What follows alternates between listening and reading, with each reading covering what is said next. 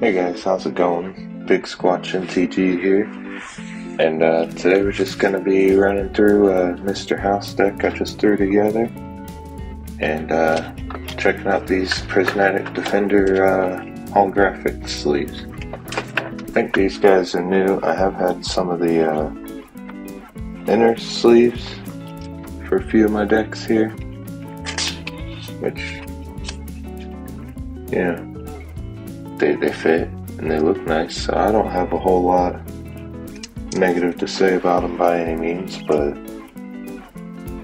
you know, you don't really shuffle those ones all the time, so we'll check these guys out and see how they do. So this deck, for anyone that doesn't know, Mr. House just wants you to roll a bunch of dice. It says whenever you roll a 4 or higher, create a 3/3 colorless robot artifact creature token. Then if you rolled a 6 or higher, instead create that token and a treasure. Then you can pay 4 and tap him to roll a 6-sided die plus an additional 6-sided die for each mana from treasure spent to activate the ability.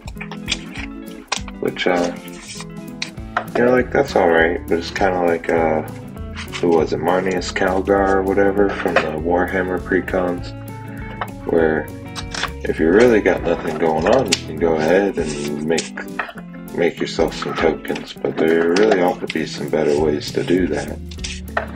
And sadly, in this precon, there just wasn't much for good ways to do that. There we go. I also got this signed King Luke land. Figured I'd go ahead and throw it in there with the sleeves I got from him. So we got 10 of each basic lands, the swamp, plains, and the mountain. And then we got 6 non-basics over here. I don't know how I feel about these lands. I love the whole Ixalan set or block from before. And it looks really cool, but it looks just so much more like a promo card or an ad card than even the other, full art special lands and stuff. Like, that's what it makes me think of. But it does look neat in the sleeve though, that's for sure. So, I haven't gone out and bought anything for this deck yet, so everything I've got in here is just stuff I've had sitting around. So I've got a Clifftop Retreat, Foreboding Ruins from one of those Warhammer decks. And everything's gotta have a command tower. Got Smoldering Marsh, Raucous Theater from, what was it, Markov Manor pre-release, I think. And we got Sacred Foundry I got from Ravnica Remaster. And we got a little bit of dice rolling here, Book Nerd's Everfull Purse. It's not really what we're looking for in this deck, but it just kind of matched the theme for a low-level build. It seemed alright, but it only rolls a d4, so you don't have very good odds of getting any robots or treasures like that one. Merkel's Edict, which for one in the black's not bad. The sorcery, roll a d20, which we have very good odds of hitting both a treasure and a robot from our commander. Then on a 1 through 9, choose an opponent. That player sacks a creature. 10 through 19, each opponent sacks a creature. And then on a 20, each opponent sacks a creature with the greatest power among creatures that player controls.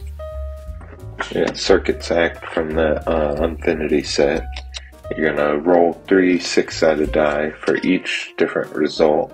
Choose a 1/1 white clown. Create a 1/1 white clown robot artifact creature token. So, we're gonna get 3 of them. It's still less than the 4 that House is gonna charge us for. So, even if we don't care about the 1/1 clown tokens, but because we do get tokens, I think the War Leader calls in here, we'll get to that later anyway. We have a Valiant Endeavor here to roll 2d6. Not as good as Reckless Endeavor by any means. I don't think I've played it in any decks. But, yeah, roll 2d6, why not? And I'm gonna make some White Knight tokens with Vigilance and destroy all the creatures with power greater than or equal to another one. We got Attempted Murder. Choose target creature, roll X 6-sided dice for each even result. Put 2 -1 counters on that creature. For each odd result, create a 1/2 bluebird creature token with flying named Stormcry. We got a Slight Malfunction. So we're going to choose one, destroy an artifact, or roll a 6-sided die. When you do, Slight Malfunction deals 1 damage to each of up to X target creatures, where X is the result. Which, you know, I kind of thought about putting that in my dinosaur deck just for the enrage thing. We got a Recruitment Drive. We're going to roll a d20. We're either going to make 2 white creature tokens, 2 White Knight creature tokens, or 3 White Knight creature tokens. Either way, we're probably going to be making a robot token and a treasure. We got Reckless Endeavor, which everyone's pretty familiar with by now. You roll 2d12 and choose one to deal that much damage to each creature, and the other, you're going to make that many treasures. We got Rising of the Day, in case we go ahead and get a whole bunch of tokens in one turn. They can all have haste. Barbarian class to get those extra dice rolls and maybe some haste. I don't think they will trigger the commander a second time because it is ignored, but it does give me better odds. So. And my buddy had a deck, an attractions deck, where that kind of bit him in the ass a few times, having the lowest roll ignored instead of choosing a roll to ignore. But with mine, the higher is always better, so it works out. So we got Berserker's Frenzy here. So it's an instant, but we can only cast it before combat or during combat before blockers are declared. So we're going to roll 2d20 and ignore the lower roll. So again, it won't trigger with house because it's ignored. On a 1 through 14, we're going to choose any number of creatures. They're going to block this turn if able. And on a 15 to 20, you choose which creatures block this turn and how those creatures block. So that would be pretty sweet if it ever happens. And then, you know, more robots. So here we got Faraday's Fireball. It's an instant. Again, it's going to deal 5 damage to target creature or player. And then a roll a d20. And then on a 1 through 9, it deals 2 damage to each player. And on a 10 through 20, it deals 2 damage to each opponent. And we got a 6-sided die.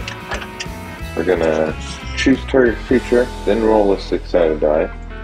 On a 1, it has base toughness 1 till the end of turn. On a 2, you put 2 -1/-1 counters on it. On a 3, 6-sided die deals 3 damage to it, and you gain 3 life. On a 4, it gets -4/-4 till the end of turn. On a 5, destroy it. On a 6, exile. And then we got on a 4, a 5, or a 6, we make a robot. On a 6, we also make a treasure spell. I'm just trying to beat that into my head before I miss a bunch of these triggers. We got part tokens, Dramatic Finale. Creature tokens get +1/+1, and whenever one or more non-token creatures I control die, I'm going to create a 2/1 white and black Inkling creature token with flying, but it triggers only once a turn. Then we got a War Leader's Call. Creatures we control get 1/1. Whenever a creature enters battlefield under your control, War Leader's Call deals 1 damage to each opponent. Got a Celebrate 1000. This pretty wordy. At the beginning of combat on your turn, roll 2 6-sided dice. For each result of 1, Celebrate 1000 gets +1/+1 till the end of turn. For each other result, it gains indicated ability until end of turn. If you roll doubles, it also gains double strike until the end of turn. So you get 2, you get Menace, 3, Vigilance, 4, Lifelink, 5, Flying, 6, Indestructible. But we get to roll 2d6 every turn. Chaos Dragon to roll a d20 every combat. We got the Swarming Goblins. When Swarming Goblins enters battlefield, you roll a d20. On a 1 through 9, create a 1/1 red goblin. Token on a 10 through 19, create 2. On a 20, create 3 of those. Then we got Earth Cult Elemental. It says when the ETBs roll a d20. On a 1 through 9, each player sacks a permanent. On a 10 through 19, each opponent sacks a permanent. On a 20, each opponent sacks 2 permanents. We got a Chaos Chandler, which whenever it attacks, we're going to roll a d20. 1 through 9, exile top card of your library. You may play it this turn. 10 through 19, exile top 2 cards of your library. You may play them this turn. Or on a 20, exile the top 3 cards of your library. You may play them this turn. Just a little random impulse drawing. We got Hoarding Ogre. On attack, on a 1 through 9, on attack we roll a d20. On a 1 through 9, create a treasure token. 10 through 19, create 2. On a 20, create 3. Then we got Lightfoot Rogue. Whenever Lightfoot Rogue attacks, we're going to roll a d20. 1 through 9, it gains Death Touch. 10 through 19, it gains 1/0 and Death Touch. 20, it gains 3/0, First Strike, and Death Touch. We got Delina Wild Mage. She, on attacks, you roll a d20. Then you're going to, on a 1 through 14, create a tapped and attacking token that's a copy of that creature, except it's not legendary and has exiled this creature at the end of combat. On a 15 through 20, you create one of those tokens and roll again. So, obviously that's our ideal scenario there. We got Herald of Hadar. It says, Circle of Death, pay 5 and a black, and then roll a d20. On a 1 through 9, each opponent loses 2 life. On a 10 through 19, each opponent loses 2 and you gain 2. On a 20, each opponent loses 2 and you gain 2. Then you create 2 treasures. So, it's really got to be desperate times to be paying for that one, but it is supposed to be somewhat low level. So I tried to throw a couple things in there that wouldn't have normally made the cut. We got Brazen Dwarf. For every time we roll a die, Brazen Dwarf will deal 1 damage to each opponent. Well, 1 or more dice, so it does not count on our multiple rolls in one. And we got a Mirkwood Bats for whenever we sacrifice those treasures, and every time we make a treasure or a robot. Alright guys, that just about wraps it up today.